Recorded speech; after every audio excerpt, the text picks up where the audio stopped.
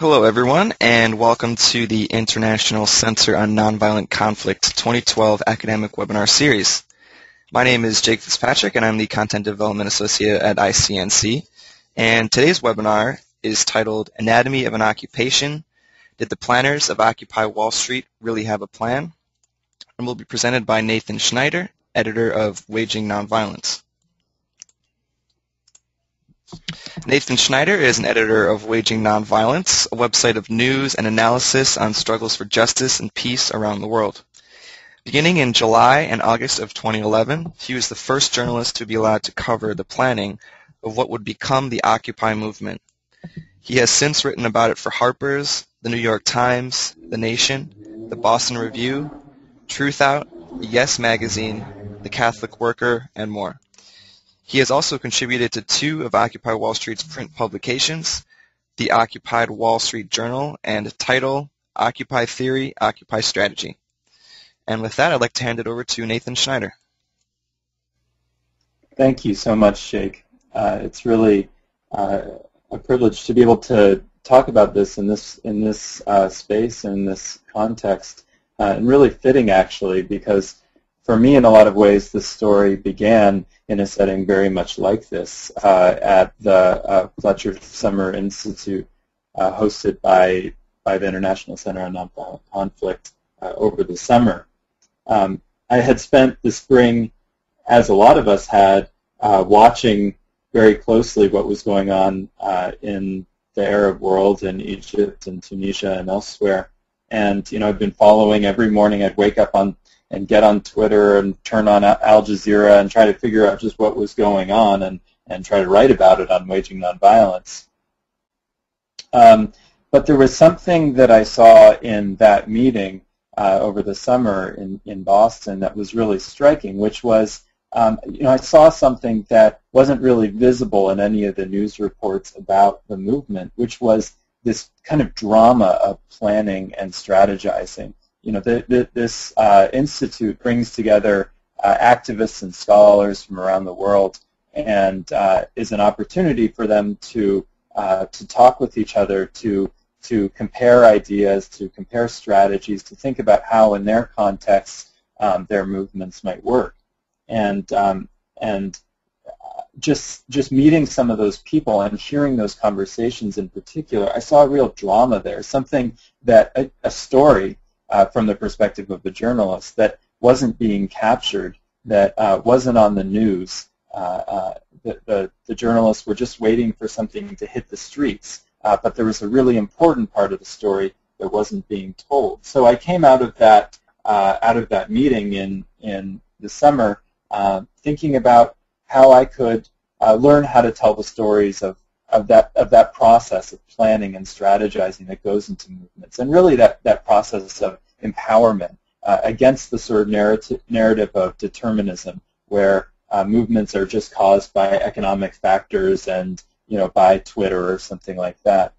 What I was seeing was, in fact, that to no small extent, movements were caused by people who thought about things and strategized and made decisions, and that those decisions really mattered. Now, already by that point, by the summer, something was in the air in the United States and in the world. Of course, there had been the Arab Spring beginning in January, and then by February, Madison was lighting up, and we had a reporter for Waging Nonviolence who was in there. He was actually the last reporter to stay there through the occupation, and was tweeting to us the whole time, and we got some really amazing insights there. Then by May, Spain erupted in a kind of accidental occupation that began with just a day of action and a small group of people who decided to stay. The whole country then lit up into an occupation movement. Elsewhere around Europe as well, things were going on. On May 12th, there was a massive march on Wall Street. Wasn't reported very much, but it was an important kind of step for a lot of organizers in New York, people getting to know each other, and really identifying Wall Street as the locus of the problem. And then there was also the presence of Anonymous, which is this group of international hackers and other online activists and kind of pranksters that had been, over the past year or so, been undergoing a process of politicization, going from a group of mostly pranksters to activists through their involvement in efforts against Scientology, and then especially their involvement in setting up online networks for the Arab Spring. Now, a group of Anons decided in the summer to launch what they called OP-ESR, Operation Empire State Rebellion, which again was an action targeting Wall Street. And actually, they planned to occupy Zuccotti Park, the very same place that Occupy Wall Street would end up happening, on June 14th. And they did a lot of organizing online, hundreds of thousands of video views. They thought they really had some momentum. And then the day that it was supposed to begin, only 16 people showed up. So in some ways, that was evidence of the limitations of those kinds of networks. At the same time, it was a step toward what would follow. Now, as soon as I got back from the meeting in Boston, I started looking for a planning process to start covering, and within a few weeks, I had more than I knew what to do with. The first that I learned about was the October 2011 movement, which was a group of older activists, mainly middle-aged. The youngest person in the group was 38, experienced people who were planning to occupy Freedom Plaza in Washington, D.C., an extended occupation that would last as long as it needed to, and it was timed for the anniversary of the beginning of the Afghanistan war. And so I started going to their meetings just to see how their process was going and how they were planning this incredibly ambitious action. And it was at one of those meetings that I first learned about the call from Adbusters magazine, a sort of art and activism magazine, for Occupy Wall Street. They just said Occupy Wall Street on September 17th. They made the call with this poster that was such a compelling image of a ballerina on the statue of the Charging Bull, which is near Wall Street, and there were just some rumors that somebody was planning this, and that Adbusters didn't offer any plan, only a call, and so then I started looking for the people who were involved in that, and that brought me to what became my first meeting of my first planning meeting for Occupy Wall Street. Mine was the first one I went to was August 13th. The first meeting at all was actually at that bull on August 2nd. And the picture there is an image from that first meeting. And you see everybody's looking at the camera. That's not me who's taking the picture. That's somebody who was asked not to take pictures. There were people who were concerned not to have their picture taken. But it really captured the kind of like intensity and also sort of paranoia in that group. No one really knew each other. A few groups of people knew each other, but there was a lot to work out in that group. People had been drawn by the call online and were, in many cases, meeting for the first time. The group was really international. There were people from Greece and Spain and Brazil, and they were very much speaking from their experience and their movements, and the whole discussion was being informed by that from the very beginning. And the process was really quite chaotic at first glance, and especially compared to the careful, more kind of mature reflection that was happening in the October 2011 group. This group was, really wrestling with a lot of challenges and didn't seem to have a whole lot of clarity. Over time, these discussions in both the October 2011 group and in the Occupy Wall Street group started evolving. Both of them began with this idea of hitting the ground with a demand, kind of the Tahrir model. I mean, in some ways that's mythologized, but there was this sense that the activists in Tahrir Square and the marchers and the Egyptian people went there to oust their president, and they stayed, and then he left. You know, and that with that in mind, kind of Adbusters put with their call the words, "What is our one demand?" So they had this idea that everybody would get together and they'd hit the ground with one clear demand, and they'd stay until they won it. In the course of these meetings, that idea of one demand was very exciting to people, but nobody, to a lot of people at least, not everybody, but nobody really could agree on what that demand could possibly be. People would hand around proposals, and they'd say, we need to end the wars, or end the Fed, or introduce a financial transaction tax. But none of these things were really something that everybody could agree on, especially in the kind of consensus-based model of discussion that had been introduced. And so those discussions really didn't go anywhere. Now, in the October 6th group, the discussion went a different way. They had started formulating lists of demands. They had a 13-point set of demands.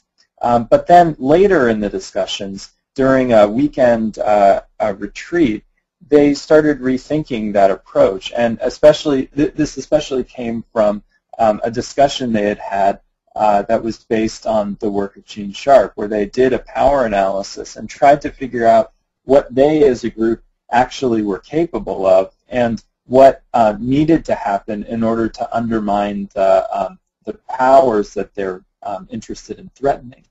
And what they found was that they really didn't have the capacity to inflict the sanctions that would be necessary to exact their demands. And so they decided that the priority really should be movement building rather than showdown, that the purpose of the occupation would be to attract more people, to radicalize more people, to begin a shift in conversation that would lead toward an ongoing movement. So in both cases, and that sort of thinking kind of became the default in the Occupy Wall Street planning meetings as well. It was, I think, a little less conscious and a little more of a kind of negotiation among. It was kind of more like a Ouija board. The discussion was moving kind of based on the collective sense of people who were having arguments that weren't really getting resolved. And what came out of it was, interestingly, so similar to the very careful reflection that was being done in the October 2011 movement. Both of them decided that their goal would not be to hit the ground with demands already in place, but to start a conversation and use that conversation as the basis of building a movement. So the model kind of switched from Tahrir, and this is drawing pretty broad strokes, but from Tahrir to Madrid, where the model became not just mobilizing in one place and making one demand, but mobilizing people across the country, calling on people everywhere to build assemblies, to create networks, and to mobilize for the future. Now, the media reports there were a few reports coming out in the weeks leading up to September 17th, in August and September.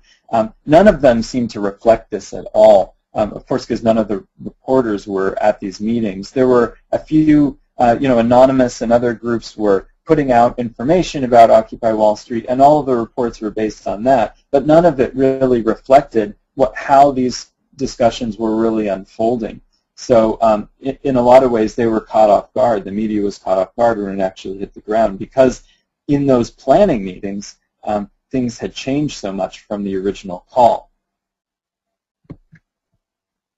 Now, when September 17th finally came, Adbusters had called for 20,000 people to occupy Wall Street. That day, based on all the independent media hype, the Twitter discussions and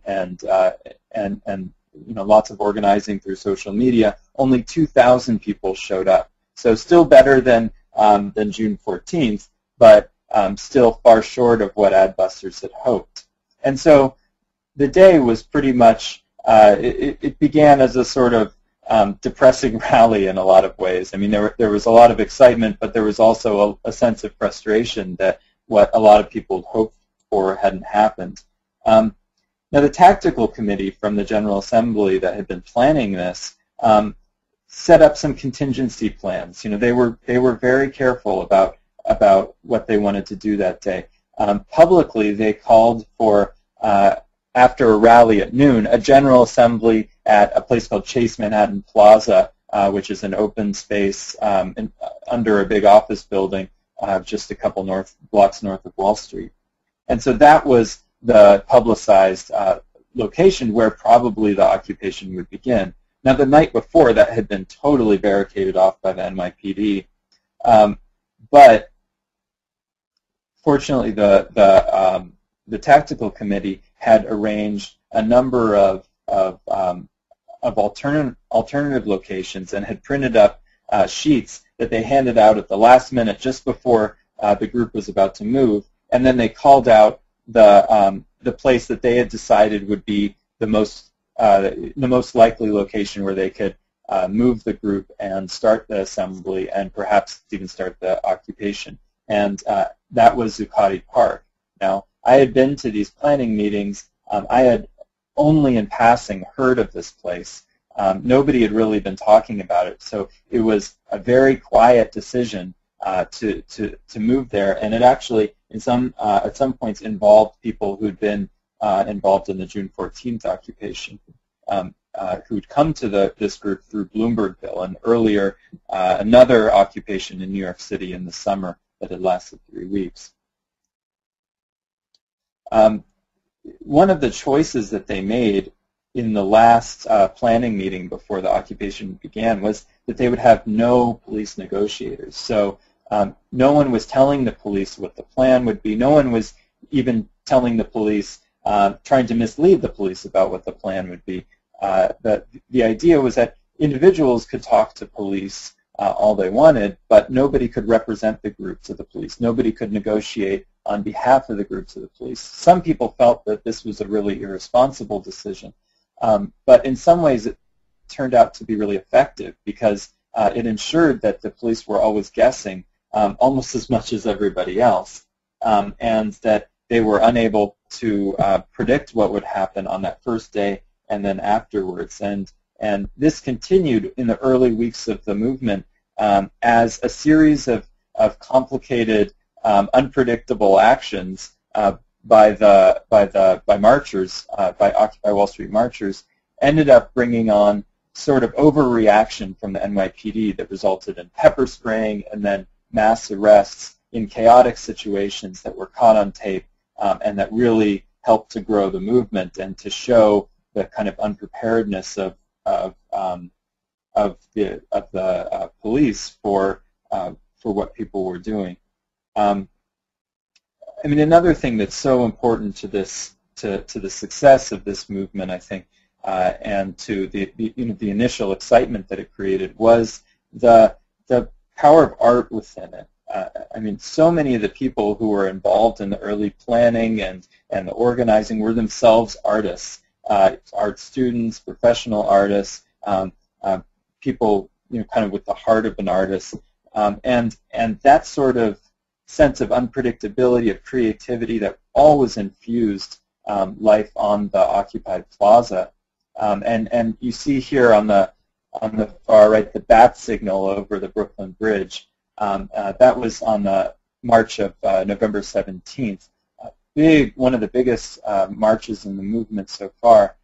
When We Are the 99% was projected on the side of the big building as people marched across the Brooklyn Bridge. Nobody knew that was coming almost, and it was incredibly exciting for the people who were there. And one of these moments that really captured people's imaginations. Now, what surprised me in the early weeks, especially by October 1st was the extent to which the plan that and the hope that people had had in Tompkins Square Park during the planning meetings for Occupy Wall Street really took place. It really worked. It really happened. Assemblies spread all over the country, in cities and towns all over the place, and I've had the opportunity to visit some of them in places from New York and Washington and Oakland to Columbus, Ohio, and Fresno, California. These occupations have been everywhere, and so again, rather than calling for one demand in one place, you have occupations all over the country that are linked by a sort of cultural connection, but which are focusing on the issues that matter to them in their areas as they connect to the problems of Wall Street and the 1%. So in that sense, if you judge the action by what was actually hoped for by the people who planned it, it was an incredible success and continues to be, even if it didn't end up making the one demand that Adbusters called for. It also was a success, as many of us have realized, in changing the national conversation. I mean, for first time in as long as most of us can remember, inequality was in the discussion. You know, I have a picture here of Obama mentioning it at the State of the Union address, referring to inequality, to wealth inequality, as the defining issue of our time. But just throughout the media now, there's more and more discussion and awareness that inequality and corporate power and government and all these issues that were raised by the movement really should be addressed and talked about and thought about. That's a major difference. And this is a movement I didn't mention earlier. I mean, a week before this hit the ground, in a meeting, it was announced that $800 had been raised. Now, that got up to closer to $2,000 by the time it actually hit the ground. But the tiny amount of money that was involved in making this happen just stands in such stark contrast to the tremendous amount of money that is going into the political discourse at the electoral level right now. And of course, as winter approached, especially in November, there was a wave of evictions that spread throughout the movement as police, in coordination through the Department of Homeland Security, swept through the country, swept through the occupations, and cleared most of them out forcibly. And this was for many of us who were there for those experiences, this was an incredibly painful and kind of traumatic experience for people. But in many cases, it also gave birth to a kind of new direction for the movement, and that's the direction that things have been going ever since, which is a transition from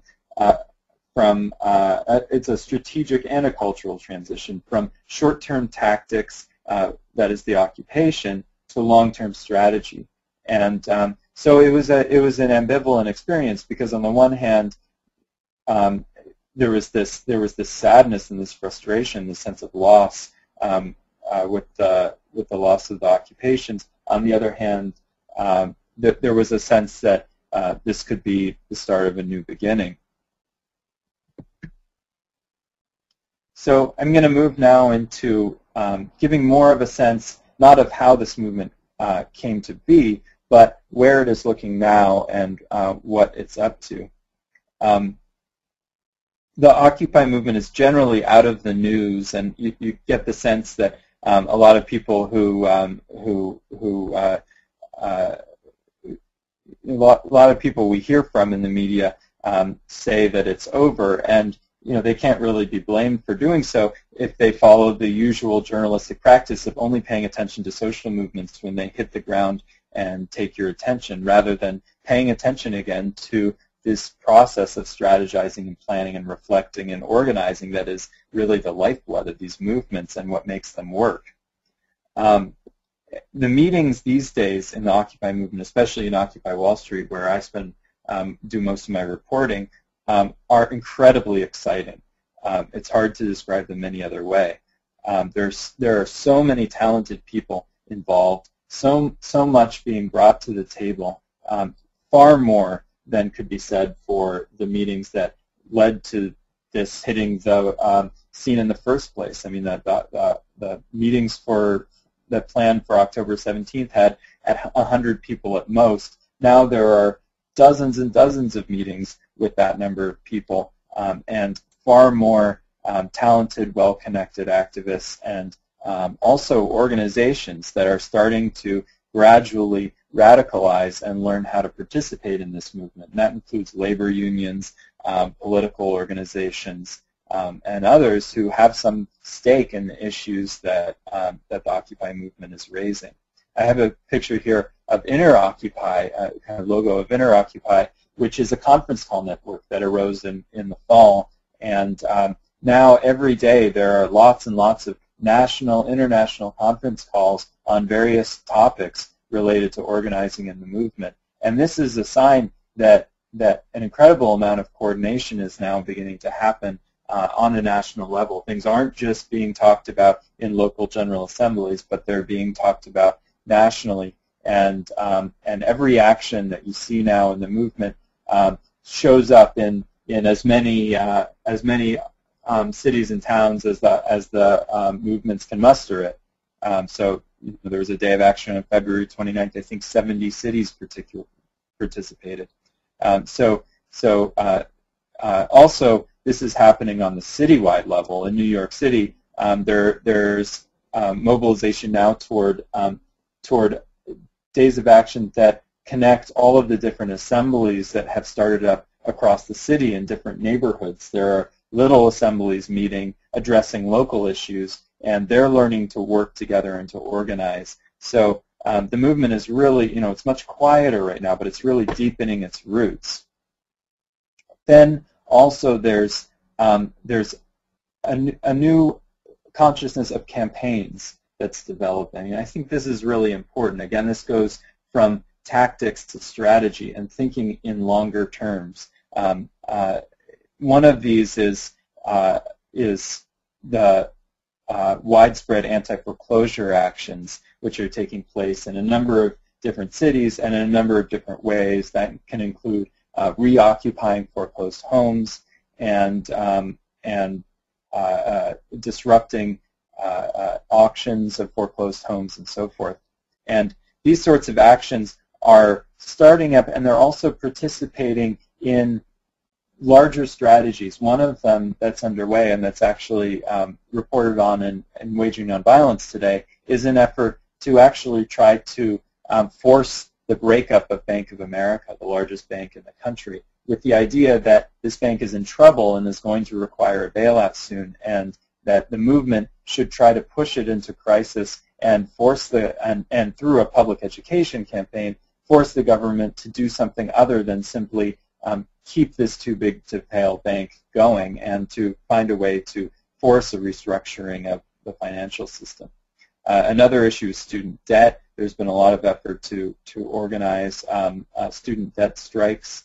And then also there's an effort like Occupy the Courts, organized by a group called Move to Amend, which is a pre-existing political organization which has really kind of put its energy into supporting the Occupy movement in order to bring about its goal of ending corporate personhood and creating a situation where meaningful campaign finance reform can happen. And so they've organized national days of action, and this is an example of an existing group, an existing network, which is kind of putting its energy into supporting the Occupy movement, and in turn leading an orchestrated campaign to win its goals in concert with the movement. Alongside the campaigns, what's being discussed now are massive days of action, and I think these are dangerous in some sense because they can be so draining, and if you just take the streets for one day, it's not so clear what will be accomplished. The power of the occupation was that it took public space. It put bodies in the way of public space, and it didn't leave. So the ways that these days of action are being thought about is, I think at best, creating a counter-narrative through the sequence of these days of actions, creating a narrative of escalation. And this is especially a counter-narrative to the primary narrative in the news this year, which is the election cycle. And so the real challenge for the movement in these days of action and in this counter-narrative linked by campaigns is to create an alternative narrative that actually can offer more tangible hope to people than these presidential campaigns, which are this year spending more money than the world has ever seen. So it's the least occupied election in history, and the movement really has a challenge in trying to create a contrast to that will be effective. Now, one of the big days coming up, especially in New York and on the West Coast, is May Day. There's been a broad coalition built among occupiers and also unions to organize that. And then also there's been a lot of attention towards Chicago in mid-May, when there was to be meetings of both NATO and the G8, though the G8 meeting has since been moved to Camp David, clearly in response to the threat of massive protests. So it's still a question right now how the movement is going to respond to that change. But for now, they've declared victory, that the threat of their presence has caused the powers that be to change their plans. In conclusion, I just want to underscore this sense that understanding this movement, and I think any movement, requires understanding how it plans. If you looked at what's happening on the streets right now, you'd think just about nothing was happening in the Occupy movement, because pretty much all that's happening in a lot of places are planning meetings. But as I've argued, I think there's more happening now than there was on September 16th, before a national movement was about to hit the streets and sweep up the media's imagination for a couple of months. So I don't know if that counts as nothing. It's also important to recognize how the media was so unable to understand what was happening in the early days and weeks of Occupy Wall Street, because they were relying so much on the internet, because there hadn't been enough reporting on how this process was evolving, and so nobody really understood what was going on, and it took a few weeks to get there. But I think it's also interesting to think about the extent to which things were not minutely planned, in which room was left for improvisation and discovery. And I saw this especially in the contrast between the October 6th, the October 2011 planning for Freedom Plaza in Washington, D.C., and then the planning for Occupy Wall Street. In the former, in the plans for Freedom Plaza, they were much more detailed, much more worked out, much more mature, much more structured. But there was something about it that didn't quite capture the imagination in the same way, and didn't seem quite so capable of responding to challenges and controversies. There was something about the way that the planners of Occupy Wall Street, at least at that point in the movement, for that initial moment, before the campaigns got underway and everything else, that leaving some things unplanned really also had value and enabled the movement to become flexible and to grow and to involve more people. So that's the conclusion of this presentation, and I really look forward to discussing it with you and hearing from you about your thoughts and experiences.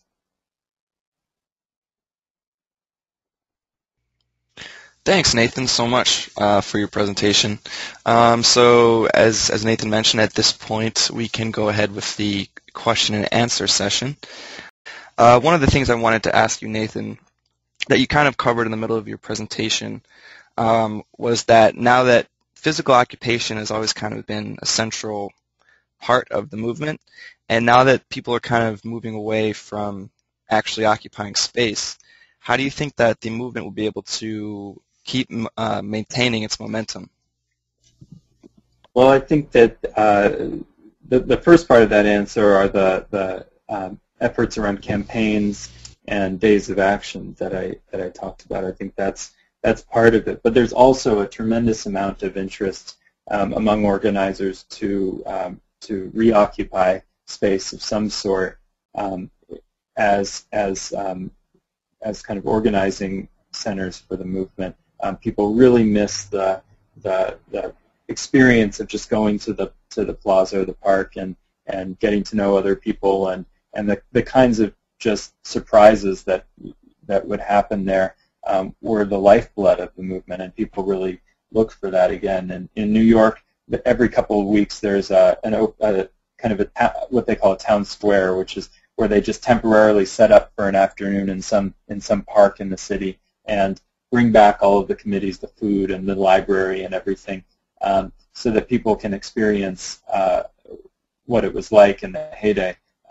And I think there's interest in maybe taking next or obtaining indoor space, community centers, places that can be a base for organizing and for meeting that might be less vulnerable and in some ways problematic than the parks.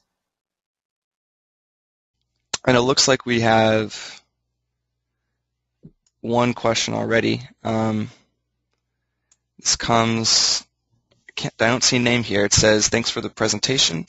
The Occupy movement has one demand. It is the wrong demand targeted at the wrong audience. The demand is the occupation. People hate occupation. People love liberation. The movement thus has the plan. The plan is to fail. Let me know when you'd like to learn strategic planning from better campaigners from Ukraine. So do you have any responses to that, Nathan? Well, I think I don't know where this question is coming from, but I think one issue that comes up a lot in the movement is that of global solidarity and a kind of recognition that we're all working in different places and in different contexts.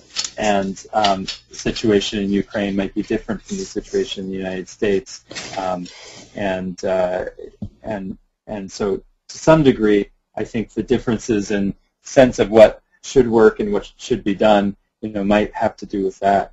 But I think the question of failing is on people's minds too, and I think I saw the Twitter profile of somebody, one of the organizers I know in the movement the other day, who said, I try to make movements fail better.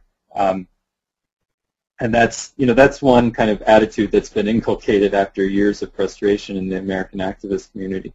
At the same time, I think what drove this movement to succeed to the extent that it already has, and this is just a few months into an effort that is incredibly ambitious, that asks for a profound restructuring of the economic system in ways that still are hard to imagine,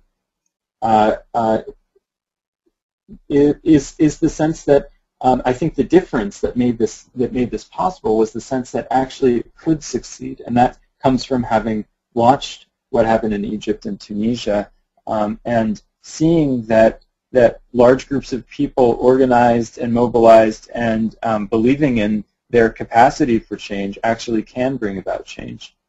So to that extent, I think that this movement was made possible by the sense that by a sense of believing in its possibility from the beginning.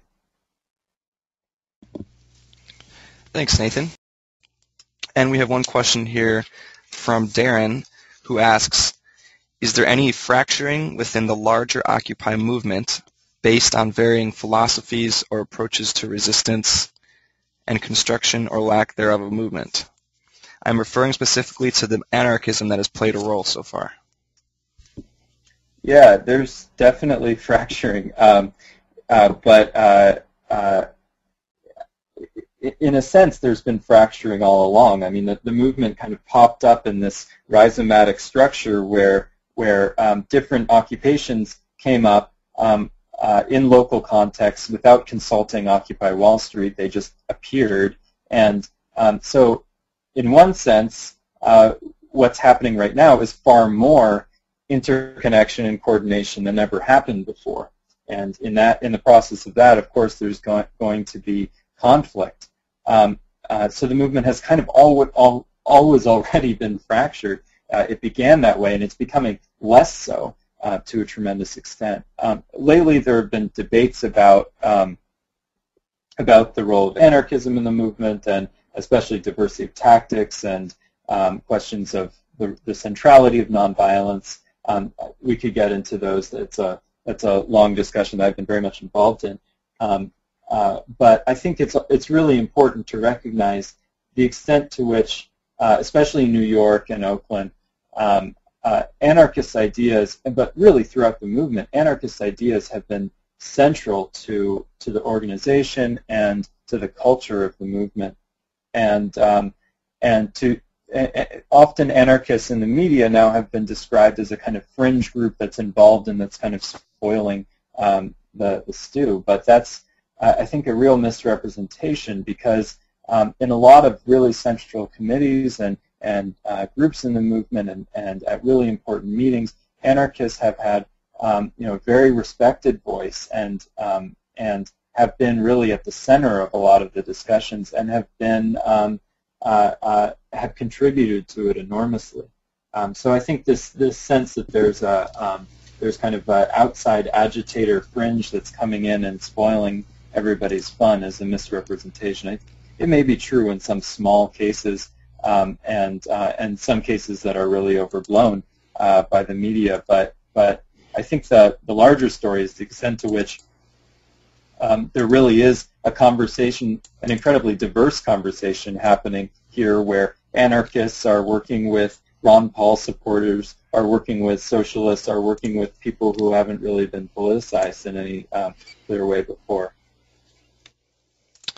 Good. That actually leads perfectly into our next question from Cynthia, who has two parts.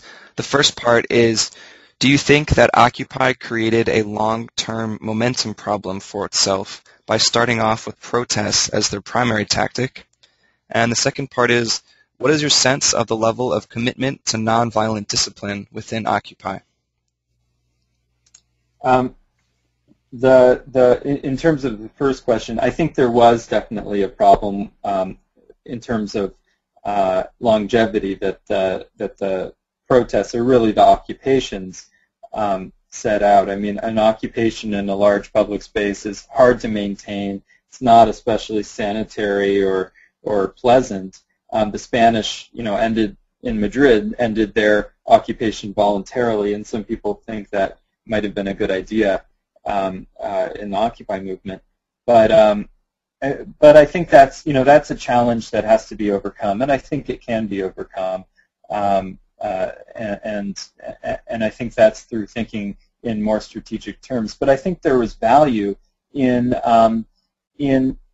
starting that way, and in hitting the ground running in that sense, in not beginning with a master strategy, but really beginning with a call for people to rise up and to join and to participate, most of all. Because what's happened is that the level of organization and talent and capacity of people who are involved in the movement now is immeasurably greater than what was available before September 17th. So in that sense, I think that beginning with the protest was incredibly valuable. A lot of activists, veteran activists I knew before Occupy Wall Street began, I'd call them up and ask them, what do you think about this crazy idea? And they'd be like, yeah, it's crazy. I'm not going to buy in.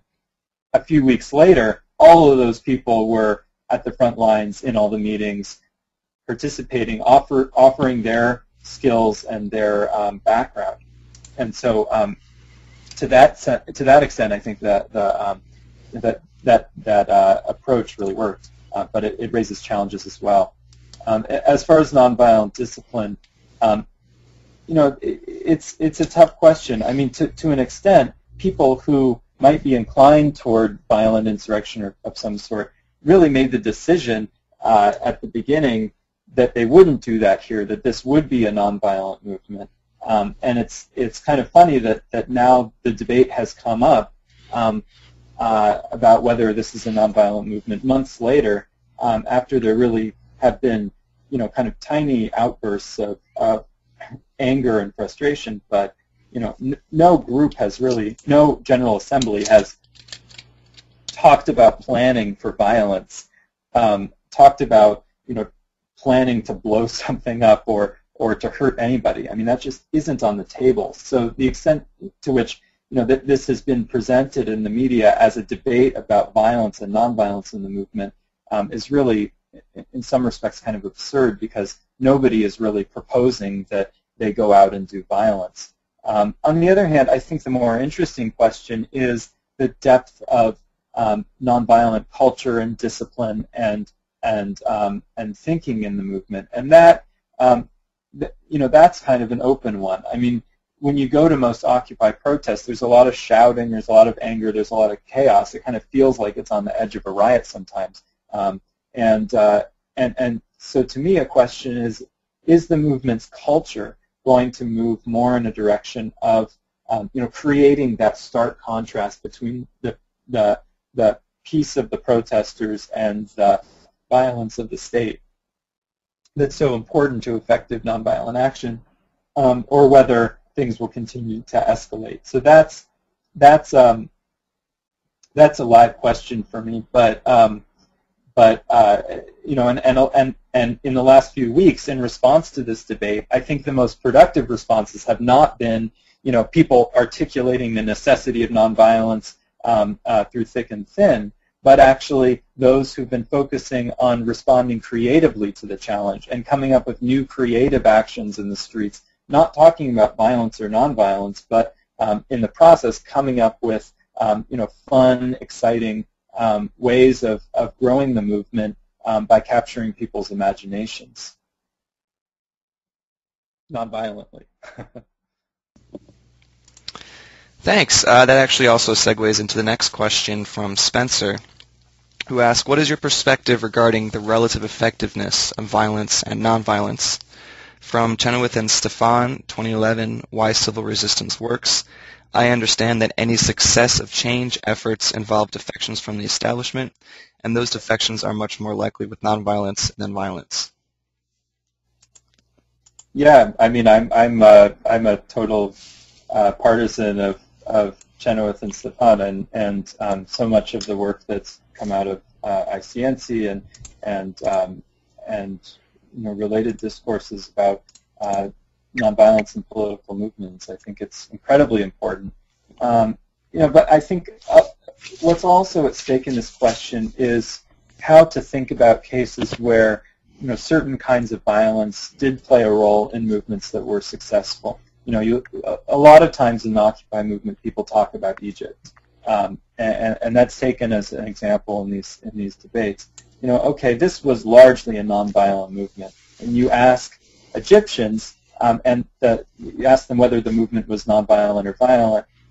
One answer that one tends to hear that would be kind of surprising in the United States was, yeah, we were completely nonviolent, and when the police attacked, we threw rocks and burned their police stations down. So the question is, okay, does that count as violence, or does that count as justified self-defense that could be nonviolent? I don't know. I think in the United States those sort of standards are very different, and burning down police stations would be unequivocally violent. But in the case of in the Egyptian case, somehow that sort of action was still perceived as being kind of essentially nonviolent. So a lot of these discussions in the movement, are about how do we have solidarity with people who do things that we wouldn't support, and what's effective in this context, in this country, with this group of people that we're trying to mobilize. And there's no question in the movement that overall the most effective way to mobilize Americans and make them want to join a movement for change is to do so nonviolently. All right. And this next question I'm putting together two questions to save time from two different people. Has to do with the media and messaging. And the first part is, can you talk a little bit more about the effect the media, mostly negative, has on the Occupy movement and its ability to move forward? And the next question is from Mache, which says, in the polls published in December, Occupy movement received less support and more criticism than the Tea Party movement, quote unquote. This is an obvious failure in the right kind of messaging of the Occupy movement. And what would you recommend Occupy movement change in terms of how it communicates its message? Well, I think it's a complicated one. I mean, the media is a really interesting question in this movement. You know, in the planning process, you know, extensive preparations were made for creating their own media, for doing social media and streaming video online, but there was really no preparation made for handling the mainstream media, and that was in some ways parallel to the decision made not to have a police negotiator. There was the thinking is that the mainstream media is owned by the 1%, by the same powers that have the stranglehold on politics, and so they wouldn't work with them. They wouldn't make compromises in order to bend to that media. I think the media analysis in the movement is becoming more sophisticated, and I think that you know, the loss of support for the movement, you know, it was in some ways due to a kind of failure of media messaging, you know, but in some ways was due to a kind of natural ebb and flow, and a vulnerability once the camps were down, the parks were out, that enabled the mainstream, you know, a lot of really big media outlets that had been looking for an opportunity to attack the movement to do so and to really discredit it, and that happened on a lot of fronts, and in some cases the criticisms were earned and valid. In some cases they didn't make a whole lot of sense. In some cases they just betray the kind of laziness of mainstream media in dealing with popular movements, you know, where every act of violence by the police on unarmed protesters is justified, and you know, any tiny attempt at self-defense or expression of anger in the process of being beaten is taken as you know, as a sign of failure and weakness and criminality. Okay. Our next question comes from Brian. Brian asks, is the movement concerned that the upcoming presidential elections in the U.S. could create distractions and pull the movement into small questions about simply tweaking the U.S. governing infrastructure? Are there plans this spring and summer to drive the Occupy discussion and action and prevent this detour? Yeah, there's huge concern about what effect the election will have. You know, there's a variety of perspectives in the movement on what role it should take. I would say the more central, the prevailing view is that the movement should not actively participate in the election, should not support any candidate, and should try to set the national agenda itself rather than just follow the discussions that are happening in the elections. At the same time, there are a lot of others who feel like it's very important to make sure that one person or another wins in the elections, and so on some level the movement's going to have to be involved. You know, I think that efforts like the campaign to break up Bank of America, the campaign against student debt, moving to amend the Constitution in order to prevent the kind of excessive spending that's happening in campaign cycles. You know, these are all things that are not really on the radar of the electoral political scene. You know, these are things that the movement is introducing. The movement is insisting that people pay attention to, and so I think, you know, the success that you're, or the this question will be answered by the extent of the success of these kinds of campaigns, as well as the major days of action. If they're really able to convince people that there's a politics that's more interesting and more meaningful to them than the politics offered by the candidates, then the movement will start seeing some real growth and start building toward the point where it can inflict some real sanctions on the system. Great, thanks, Tim. The next question comes from Ethan, who asks, one of the questions that has been raised in different ways during the course of the Occupy movement is to what extent the movement is racially diverse and incorporates the vision and leadership of communities of color. How would you say this has been addressed in the months since the movement began, and how is the more diffuse, changed nature of the movement able to speak to the needs of communities of color?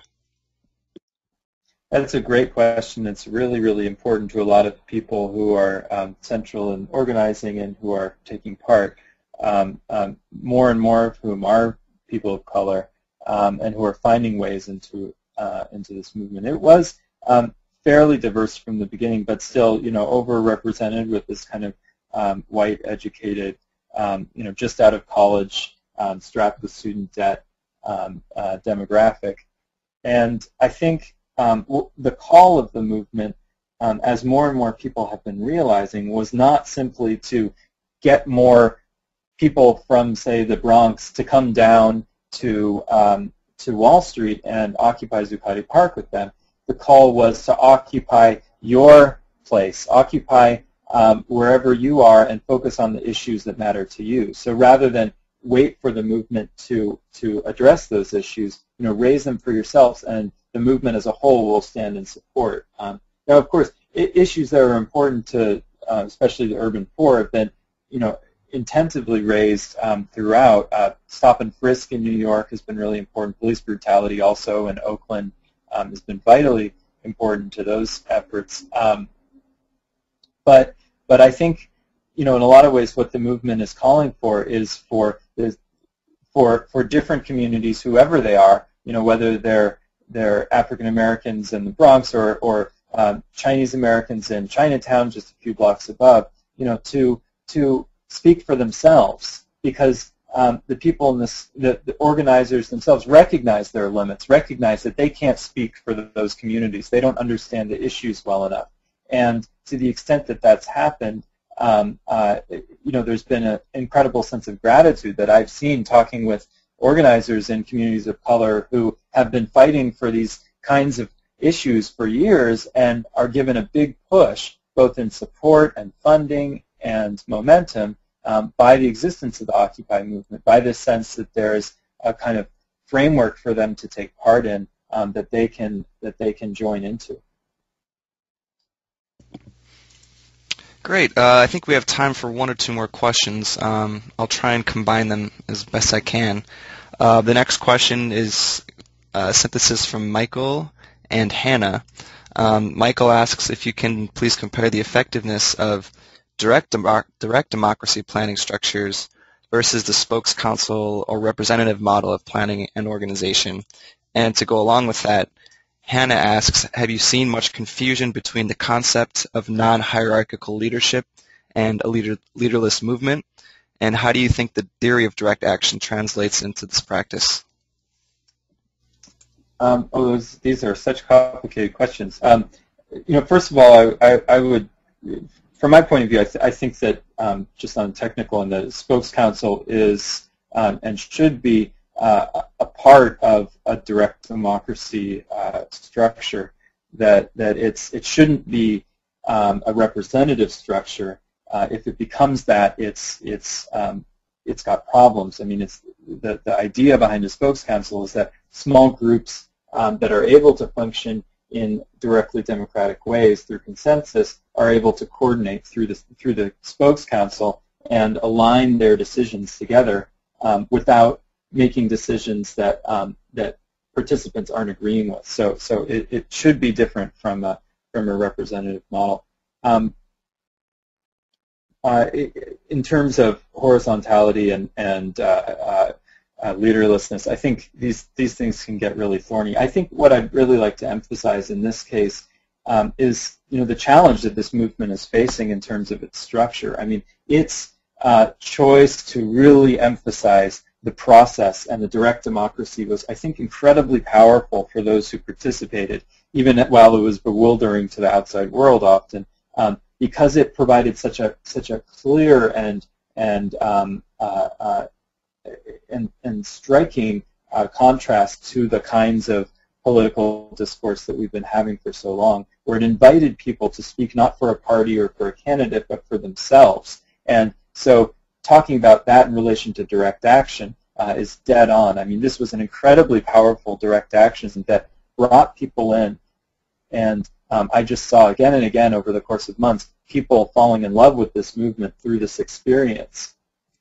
Now the question is, what role does this have in the movement going forward? And what's really interesting now is that the power structure is shifting so that rather than control over funding and organizing happening in the General Assemblies, it's moving kind of outward to affinity groups and project groups that are operating kind of within the movement, but aren't necessarily participating in the old structure of assemblies and working groups.